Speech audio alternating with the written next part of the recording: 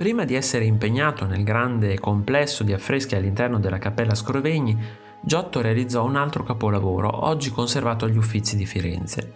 La Maestà di Ognissanti venne realizzata per l'omonima chiesa fiorentina, con la tecnica della tempera su tavola.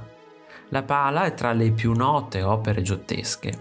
Ideata per essere collocata sull'altare maggiore della chiesa, il trono ciborio della Vergine doveva segnare il punto focale della prospettiva della navata.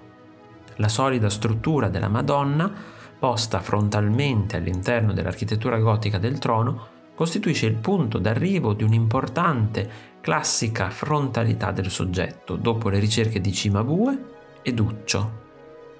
La Madonna è inserita per la prima volta dentro un'edicola marmorea vista di scorcio, mentre tonalità di colore nuove, fresche e vivaci vivificano delicatamente l'opera. Sono molti gli aspetti che rendono quest'opera un capolavoro. Il colore è dato uniformemente e per accentuare il volume il pittore usa grandi sfumature e passaggi di gradazione. La Madonna è una figura imponente, ma anche molto umanizzata, posta di 3/4. Sorregge il bambino che benedice con la mano destra tenendo nella sinistra una pergamena arrotolata, simbolo di sapienza. Il trono è di fatto un protagonista dell'opera, decorato con intarsi marmorei e realizzato con grande cura per i particolari.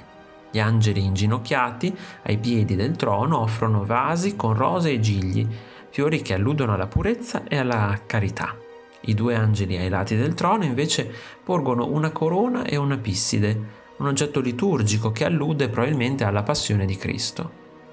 Per oltre un secolo la composizione di questa splendida opera rappresentò un modello di ispirazione per i pittori fiorentini.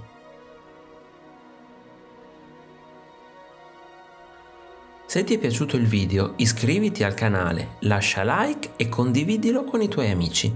Ti invito anche a visitare il mio negozio. Un saluto e al prossimo video di Artesplorando.